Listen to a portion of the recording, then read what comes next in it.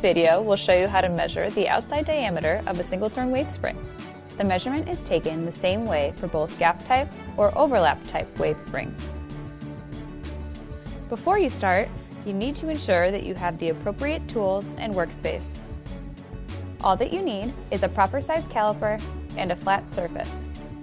The flat surface provides consistency while it's measured. To begin the process, lay the spring on the flat surface. Before you can take your measurement, you need to find the spring high point, or the spot with the largest diameter. To do this, move the calipers around the diameter of the spring. Once you have found the high point, move the calipers across the spring, adjusting the caliper jaws until they make contact with the spring. Pull the spring slowly across the flat surface, while slowly opening the caliper jaws with the adjustment wheel.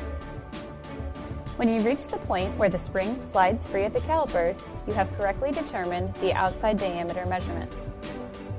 You can now compare the caliper measurement with the outside diameter listed on the Smalley print to ensure that the part is within tolerance.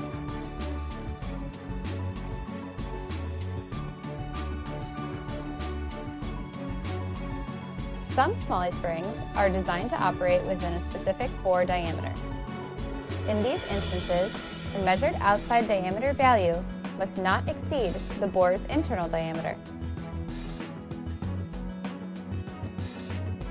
Please contact us if you have any part or application questions. Smalley's engineers are here and happy to assist you.